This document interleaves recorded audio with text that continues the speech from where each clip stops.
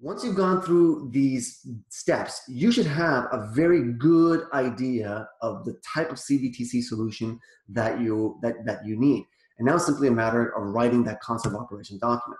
Now, this is a table of contents that I've extracted from IEEE and ANSI. Many of the topics are coming from those two standards. I've just tailored it to the CBTC space. Now, you don't need to read this whole thing now. My template covers this already. I just wanted to highlight some of the high-level topics that are there. Everything that I've discussed in this webinar is covered here, but not everything. Take, for example, section 2, the existing signaling system. Obviously, the operator understands that better than anyone else, and they could handle that topic on their own.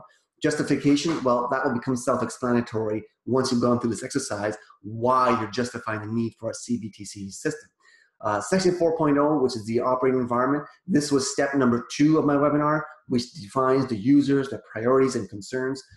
Section 5.0, which is a proposed CBTC system overview.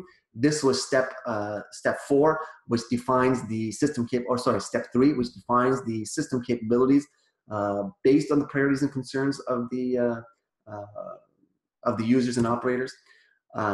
5.5 is system interface and boundaries, which we just talked about earlier, is defining all the boundaries and the third-party suppliers that the CBT system would have to interface with.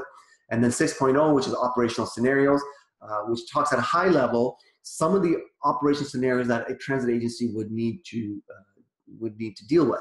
I've highlighted a few topics here. There may be more. Every agency has other operational scenarios that they would like to document and possibly have the CBTC system addressed. And then section 7.0, which is to analyze a proposed system.